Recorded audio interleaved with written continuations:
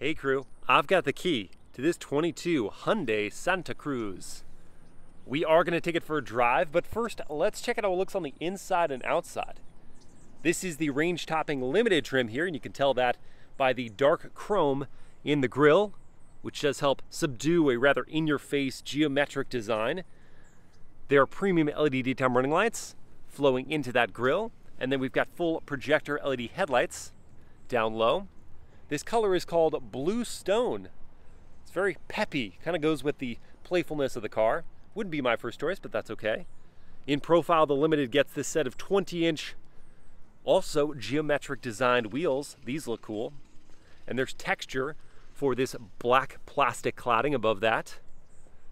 The profile has a lot of cuts and creases, kind of like it. And there's a upswept C-pillar design there, flowing into a taper for the back half, kind of El Camino-esque. And the rear three-quarter, probably my favorite view. I like the Subaru Baja vibe back here. We've got these LED taillights that hedge in to the tailgate. Hyundai on the handle, Santa Cruz stamped into the tailgate. And we see these integrated bed steps. Those are pretty cool. On the Limited trim, we get a power release tailgate. Hold this button. That comes on down. And there's an integrated tonneau cover that you can lock down here. Press this, slide it forward to reveal a rather short 4-foot bed, but they did get clever with the storage. You've got these two cubbies on the left and right hand sides. The Limited trim gets LED bed lighting, also on the right and left hand sides and up top. We've got these adjustable cleats here. There's underbed storage, kind of like the Honda Ridgeline. Not super deep, but it is usable. And then getting up and into the bed, well, I'll say if you're 6 feet tall, you shouldn't have any issues from the sides, but because of how flared out the wheel arches are, if you are shorter, you're really going to rely on the bed steps. But yeah, it's a very versatile, user-friendly bed. And with the damping on the tailgate, it's real easy to open it up and access it.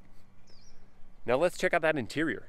Opening up and looking inside. Nice wide opening doors, by the way. Looking inside, the Limited gets these perforated leather seating surfaces, which feel superb. Pull this strap to access the under-seat storage on both sections of the seats.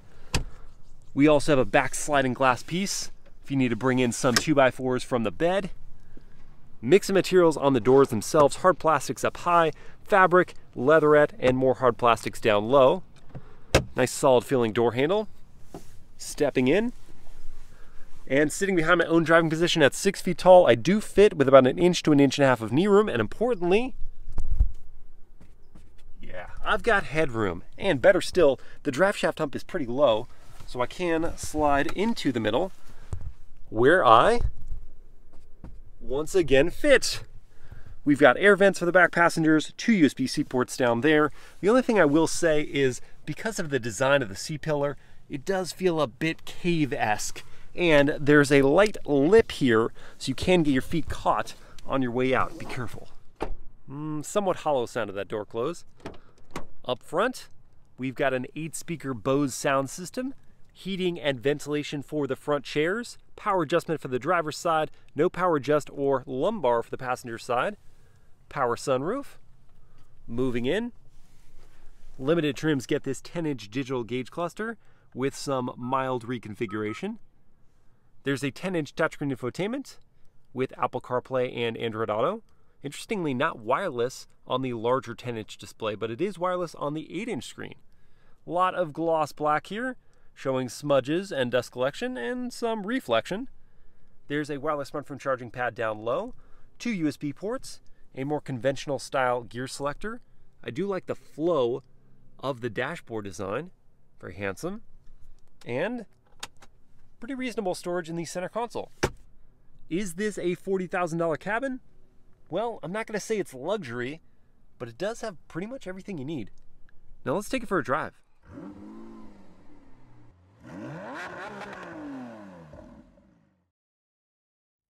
All right then, let's fire it up. Nice little anim. Okay, hey, calm yourself. Don't get excited, Santa Cruz. We'll get to the sound system test later. Don't worry. We'll start by selecting our drive mode here, just behind the gear selector. Ooh, these are fun. We'll start out in normal drive mode, because even normal people need to be appreciated in slightly abnormal cars. The Santa Cruz stands out from the herd.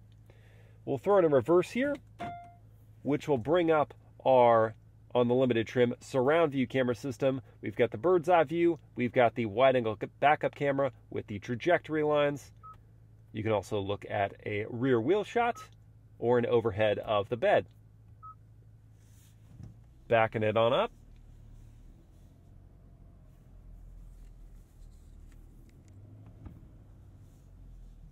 Into drive.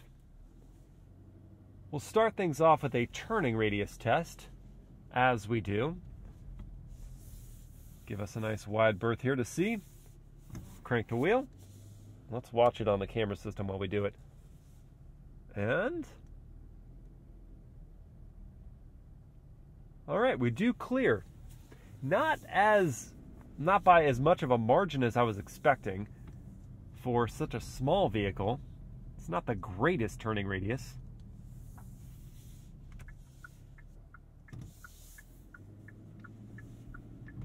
And as we pop out here, I'm going to do a brief horn test just to see what that sounds like. Here we go. Oh, that was underwhelming.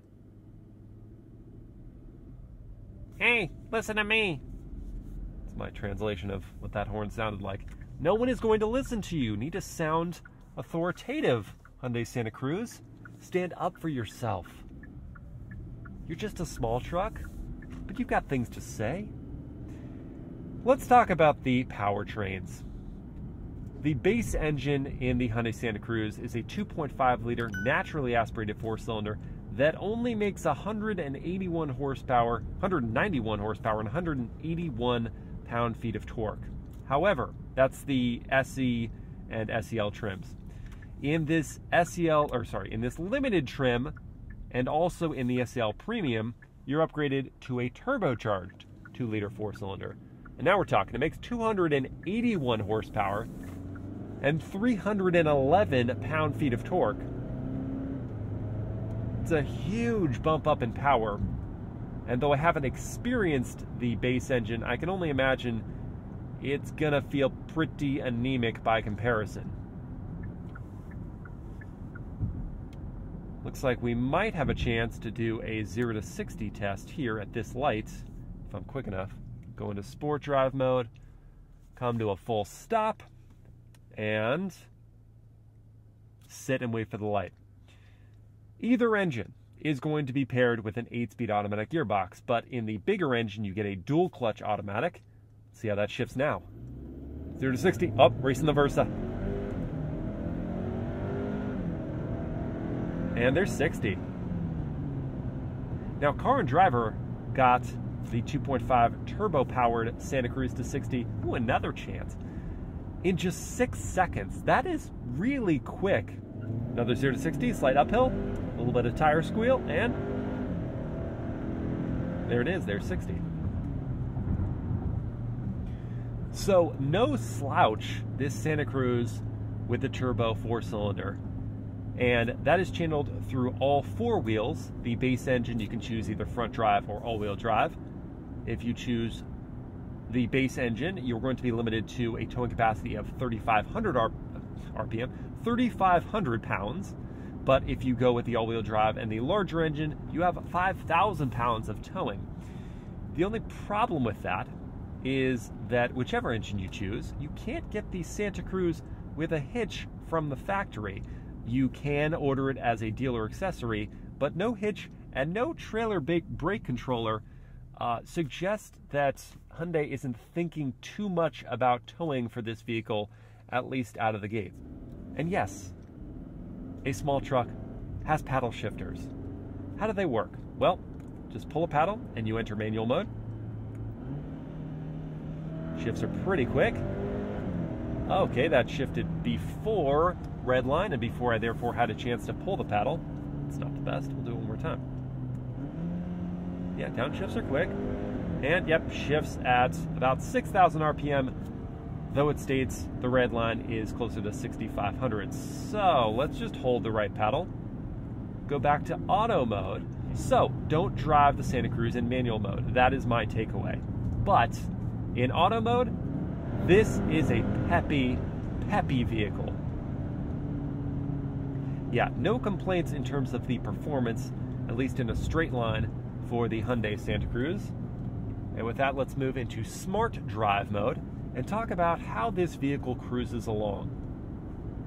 The fuel economy for the Santa Cruz with the 2.5 turbo is 22 combined from, I think, 19 city and 27 highway.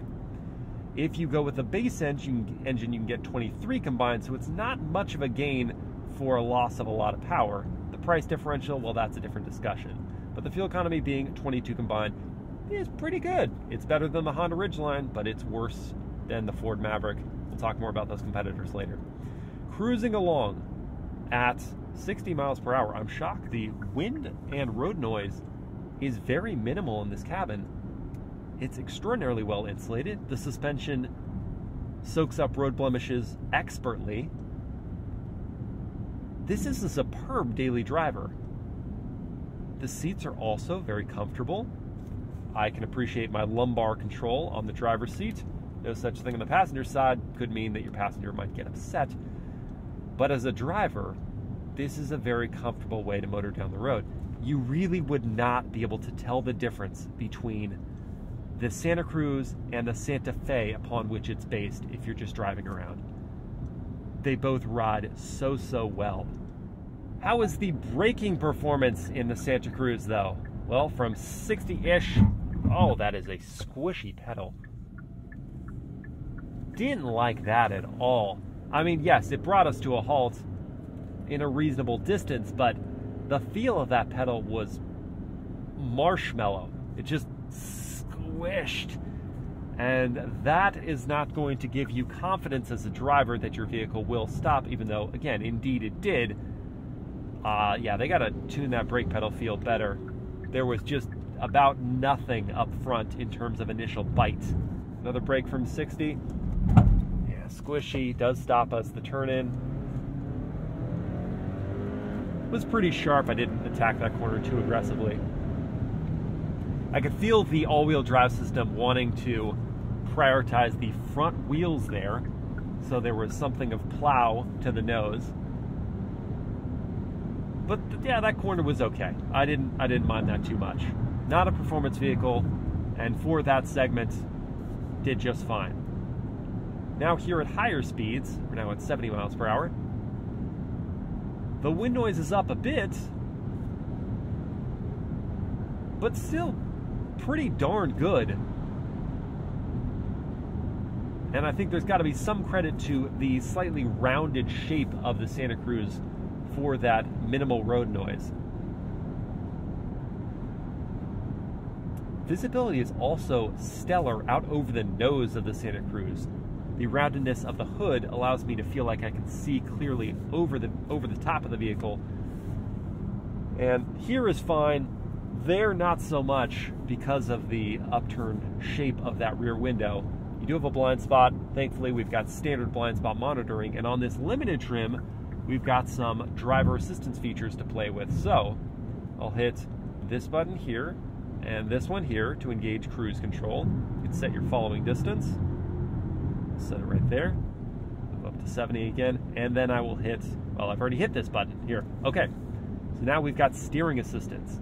I'm not surprised at all that this steering assistance system crushes it, because every Hyundai, Kia, Genesis vehicle I've ever used these systems on are always phenomenal.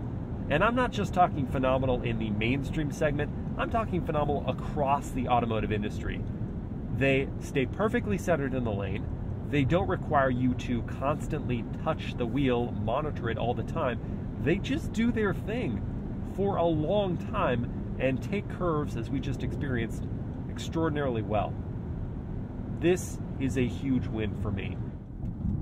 Shall we do a wiper test. We'll pull back on the wipers here. Just one, interesting. I mean, one was really all we need. So I'm going to say that wipers check out.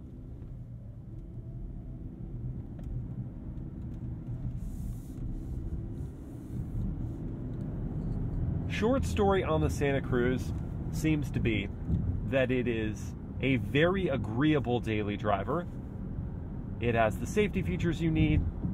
It has the comforts. The cabin's well insulated. It's got the technologies you need, both with the digital gauge cluster and the infotainment.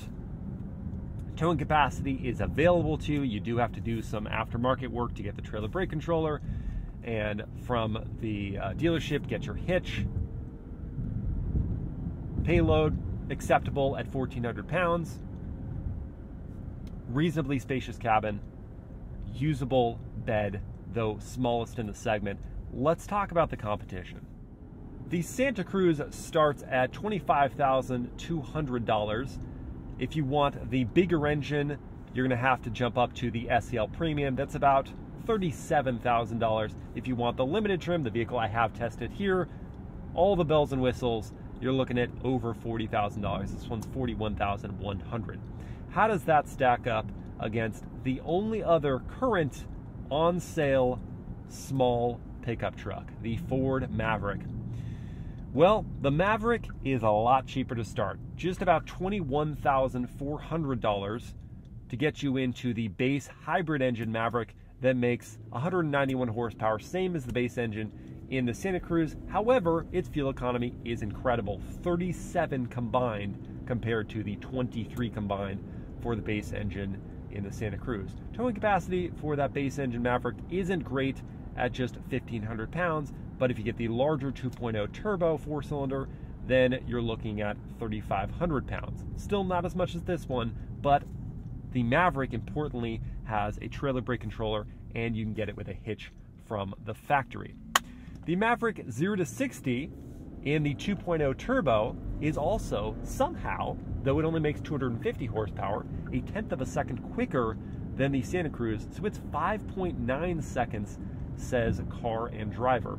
And the fuel economy, even of the 2.0 turbo, is still better than the 2.5 turbo in the Santa Cruz. I think its fuel economy is 25 combined. And if you're wanting to consider other vehicles, maybe you're okay with a slightly larger vehicle, the only other unibody truck is the Honda Ridgeline. That one starts at a much more expensive $38,000. It is using a V6, but it doesn't make any more power than this. It makes 280 horsepower. Its towing capacity is the same at 5,000 pounds, and its fuel economy is less at 21 combined. It is a larger vehicle, a lot more space in the cabin, more room in the bed. You can kind of do more with it. But if your idea is I want a small truck, it's between this and the Maverick. Not having driven the Maverick yet, I will have it in a week, so it'll be interesting. That POV driver view, I'll have had my time in the Santa Cruz to really compare it. Just looking at it, it looks more like a truck. And if that's more of your appeal, you want the look of a truck just in a smaller size, you might lean more towards the Maverick. And the fact that the hybrid gets that ridiculous 37 combined MPG may also be very appealing to you. And if you really want something that looks unique and special, the Santa Cruz's styling is pretty cool. I'm attracted to it. I think it's interesting. Again, just not in this color. And the cabin is really very comfortable. It's a great daily driver. And if you need the usability of a pickup truck in a small size, this is a really great option. We'll have to see when I drive the Maverick which is truly best. But guys, I hope you've enjoyed this POV drive review. If you did, please like, comment, and share the video. Subscribe to the channel. Hit that bell to get notified. And I will see you again next time.